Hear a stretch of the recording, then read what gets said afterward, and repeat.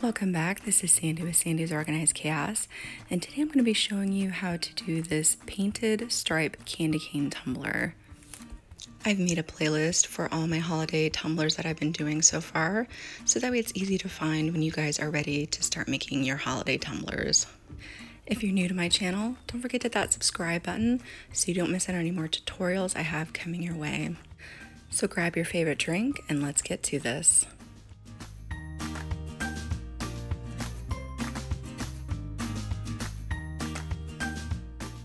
Today I'm going to be using a 20-ounce skinny tumbler from the Stainless Depot. I'm going to prep that and paint it white. Now you can paint it red, you can paint it white, it's completely up to you. If you're going to be using the same colors that I do, you might feel more comfortable painting it red, but I was fine with the white. After I let my paint dry for about 30 minutes, it was time to apply the epoxy to the tumbler. I mixed up A and B. I like to use Illuminlight's Amazing Clear Cast. And I'm just going to do a little swipe on the front, a swipe on the back, and then I'm going to use my favorite red. Now this red is my personal red that I made myself. I don't have my shop open yet, but when I do, I will go ahead and put that link in the description below. This is called Cherry Bomb. But again, please feel free to use any of your favorite red that you have on hand. I'm just going to make sure that I fully coat my tumbler with this red, and then I'm going to place it onto my turner and let it turn for about 3 hours. Now I know sometimes some of you like to do the hang method when you do the epoxy method with your glitters, and that's perfectly fine. Whatever way you guys want to do it. I just like turning mine. That's just me. So whatever way you feel comfortable, you do it that way.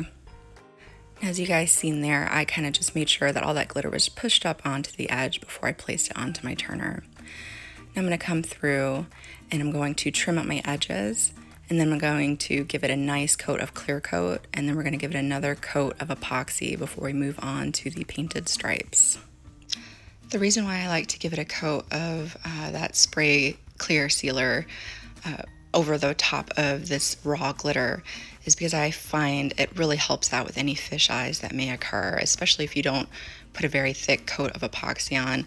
It has a tendency to kind of spread and not want to stick to that glitter. So that's why I like to use the spray sealer over top of my raw glitter.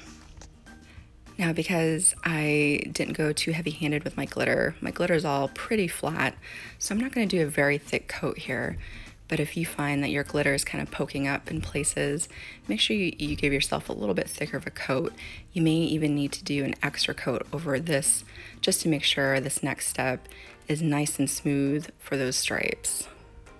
I'm going to let that turn overnight for about 8 hours, and then we'll be ready to move on to the next step.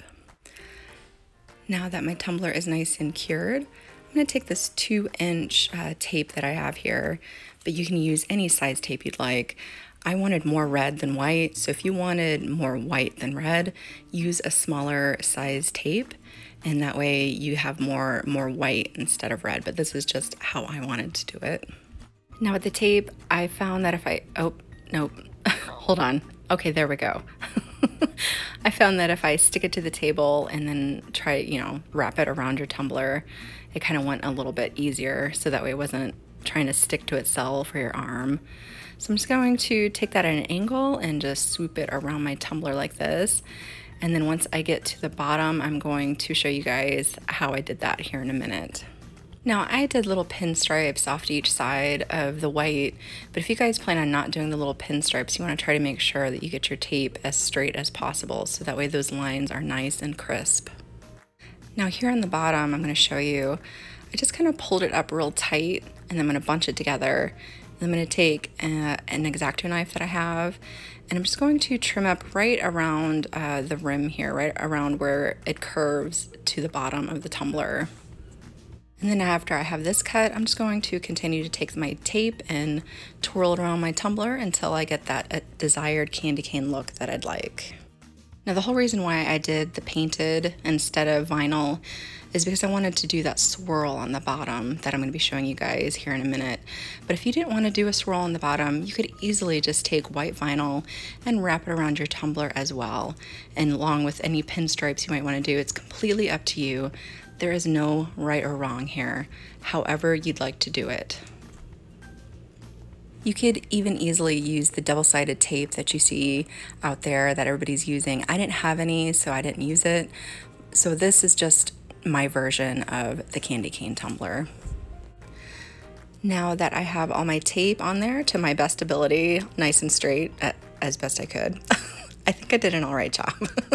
Some of it's a little bunched up, but that's okay.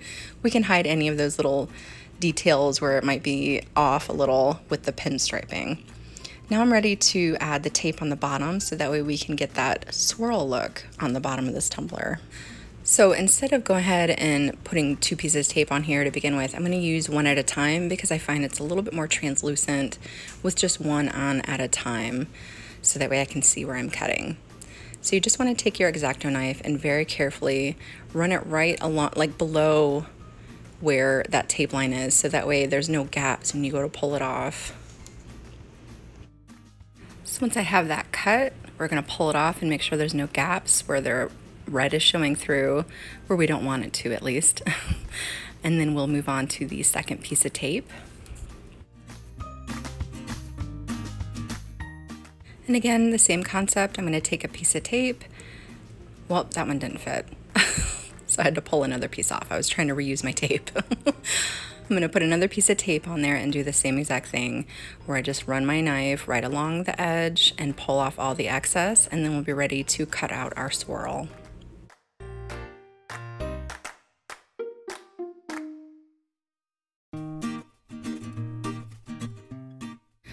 Now I'm just going to make sure that my tape is nice and pressed down. And then, like I said, I want to do a swirl. So I'm going to find the center of this tumbler. I'm going to put a dot right where the center is. And then coming off each one of those red stripes, because I want that to be painted, I'm going to connect it straight to the middle with a bit of a curved line, so that way it makes that swirl look.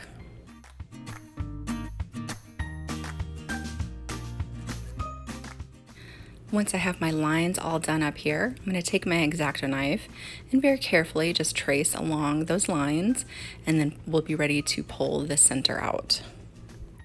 Now I'm just going to come through and pull those stripes off, and then we'll be ready to go outside and give it a nice coating of our white.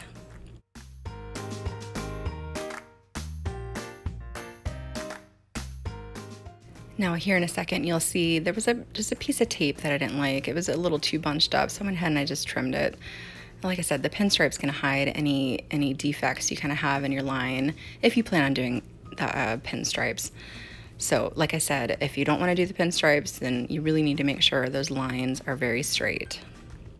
Now that I have everything all cut, I'm just gonna make sure that my tape is as smooth as it possibly can be. Any of those little bumps, paint will tend to seep under there, but if it does, we'll clean it up in a minute. I'll show you guys that. I have my 2x Ultra Cover that I like to use by Rust-Oleum. You guys can use any type of white you like. It's completely up to you. I'm just gonna go ahead, and I actually gave it 2 coats of white because the red was kind of showing through. And I'm gonna let that completely dry for about an hour. Now that my paint is nice and dry, we're back inside, and it's the moment of truth. Let's see how I did. I was a little nervous to do this. Didn't do too bad. I'm surprised.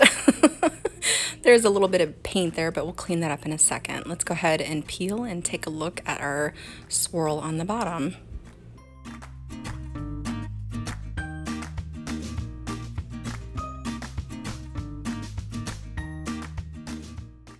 Okay, let's see here. I'm just gonna remove this last piece, and look at that. Look what I made, guys. I didn't do too bad, huh? So now I'm just gonna come through and I'm gonna touch up some of those places. I have some acetone here, and then I'm just gonna take a corner of a paper towel, or you can use a Q-tip, whatever you like to use to kind of remove your paint. I'm just gonna put just a little bit of that acetone, 100% acetone on my paper towel here, and I'm just gonna rub that right there, and there she goes. She's nice and cleaned up.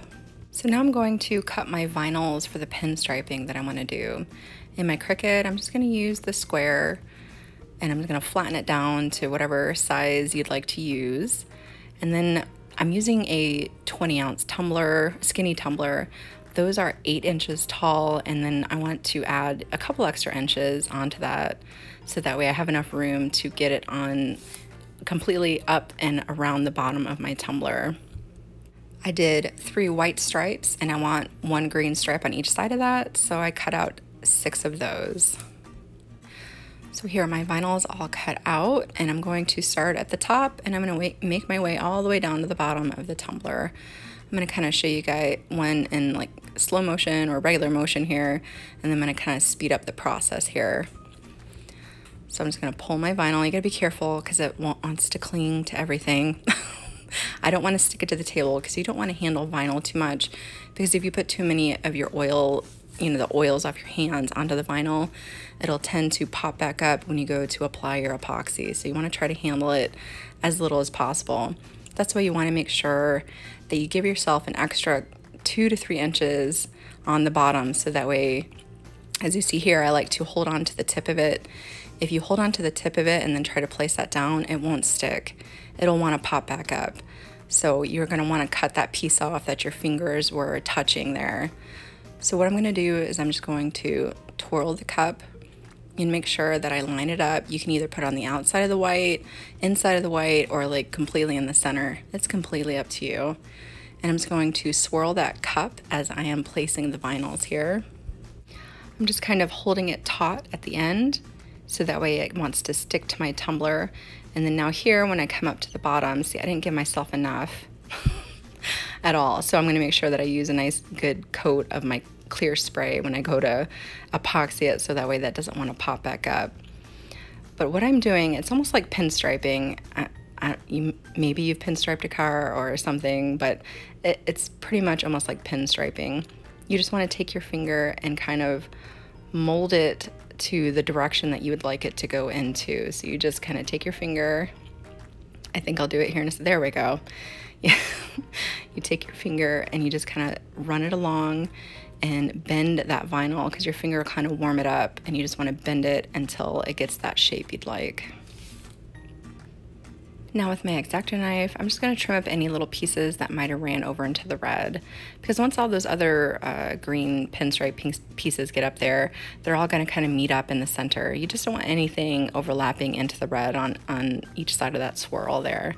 So I'm just going to trim this up, and then I'm going to move on to putting on all my other stripes.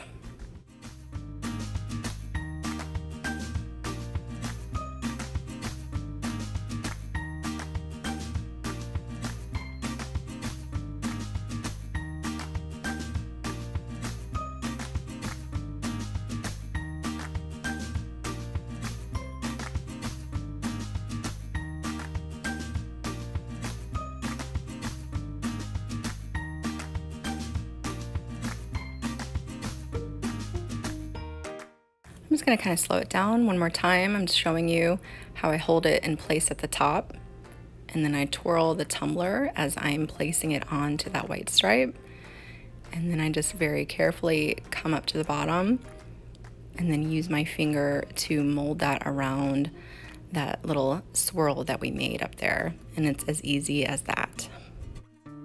I'm going to come through and trim up the green up at the top, take my X-Acto knife, line it up with my white, and just push down and press up to remove any of that extra green. You know, be careful, you don't want to nick your paint, because I accidentally did that and then I had to go back through and kind of touch it up with some acrylic paint, but you know, nobody's perfect, right? So I'm just going to finish that up, and then we are going to give it a nice coat of clear sealer, and then we'll be ready for epoxy. After I'm done with this, I'm going to press everything down, make sure it's nice and flat to my tumbler, give it that coat of clear coat, and give it a nice coating of epoxy. I'm going to let that cure overnight for about 8 hours, and then you can add any decals you'd like, and then you can finish it up with about two more coats of epoxy. And then you want to let that cure for another 2 to 3 days before you want to ship it out. Whether you try to duplicate this or turn it into something completely your own, I hope that you guys had fun watching this tutorial today. Again, if you're new to my channel, don't forget to hit that subscribe button so you don't miss any tutorials, tips, or vlogs I have coming your way, and I will see you guys next time.